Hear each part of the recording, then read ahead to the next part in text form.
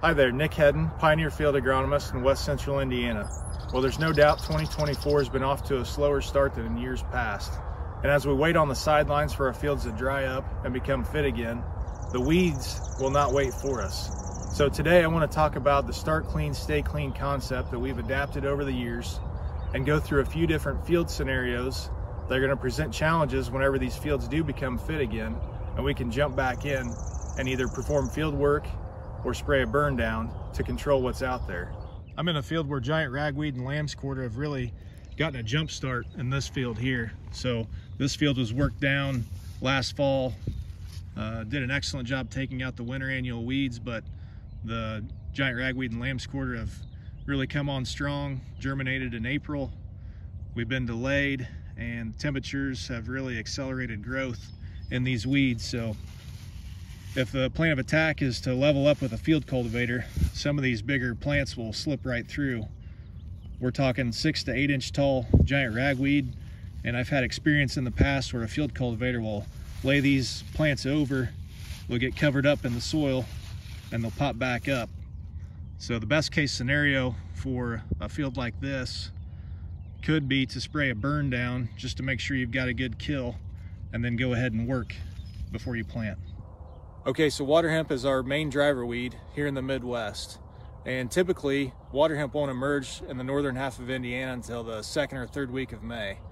I've already found some waterhemp seedlings, and I'm sure if you went out and scouted some fields where you've had a history of waterhemp pressure, you could find some as well. Okay, so I'm at a field where we've had some waterhemp pressure in the past, and as you can see, we've already got some waterhemp seedlings that have already emerged.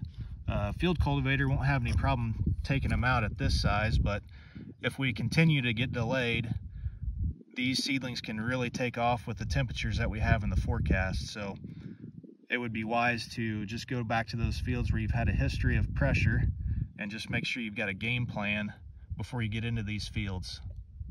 Last thing I want to talk about are some of these fields where we've got a real mess going on. So it could have been a no-till field that didn't receive a fall burn down, or just wasn't worked last fall to take out the winter annuals. We've got chickweed, henbit, purple dead nettle, field pennycress going on out here, and these weeds have all flowered and they're maturing, and they will die slowly, but something will still need to be done to accelerate their death and to dry this field out a little quicker. So you may have to beef up your burn down into something a little more aggressive, or it may be a vertical till or a turbo till tool to really chop up what's out here to get this field ready to be planted. But as far as start clean, stay clean, this is part of it. We've got to start these fields with no weeds present, no weeds actively growing, and then we've got to lay down an effective residual to prevent future weeds from coming up. Thanks for watching. That concludes this Pioneer Agronomy video podcast. Visit our page on pioneer.com and follow us on Twitter and Facebook for more agronomy insights.